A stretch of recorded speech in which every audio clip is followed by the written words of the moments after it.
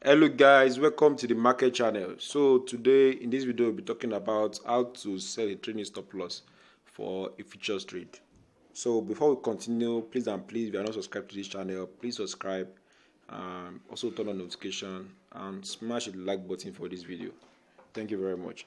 So let's go to our futures page. This is it. First thing first, before you can set a trading stop loss, you must have a position running currently. It's either you have a short position or you have a long position running. You understand? So either of the two, a position must be opened. So since currently I don't have a position opened, so I will open a position first. So I've loaded $10 here so that I can use for this particular. So let's open a position for this particular coin. Let me just open the position. Okay, so currently I have a position running here. So this is it. So now, since I have a position running, I can now go ahead and set my trading stop loss. And don't forget, the aim of trading stop loss is just to make sure you are locked out of profit in case of back turns. That is, maybe market is turning back and decide not to run again in profit, so you'll be locked out of profit. At least you get out with something. So that's meaning of a trading stop loss. And all you need to do, let me go to trading stop loss page. Click on the market or limit. You might see limit on your own. Click on that limit and drop down. You click trading stop loss. Don't forget, since I open a long position, I will need to choose a sell button. But if I open a short position, I will choose a buy button.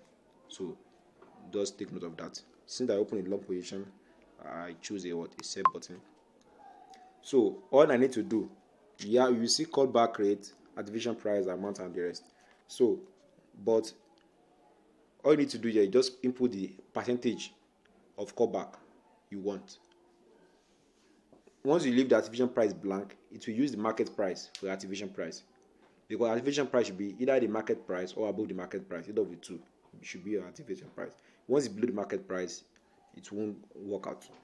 So, and also it depends on the percentage of your callback rate depending on your risk management. So you can use 2%, 3%, 4%, anyone depending on your risk management. So, but I'll be using 2% for this trade. So when I input 2%, and then 100% of everything of my all my quantity. So okay, sorry, the quantity I bought size is 473. So I will change it 473. That's how quantity I bought. So and then sell. So you see it at the open order. You see the open order there, and you see the activation price 21258.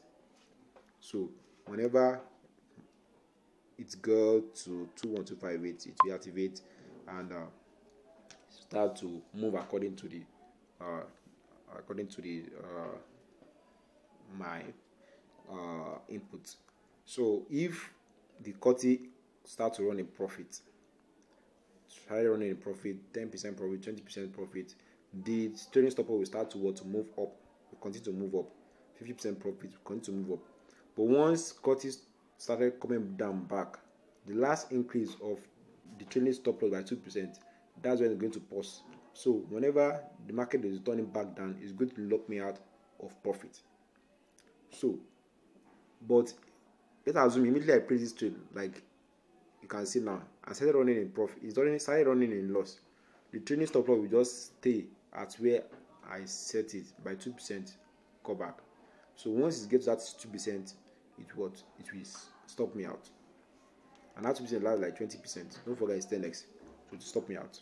So that's all how to set a trading stop loss. So thank you very much for watching this video. Please don't forget to subscribe to this channel and also put on notification and smash the like button for this video. So thank you very much. God bless.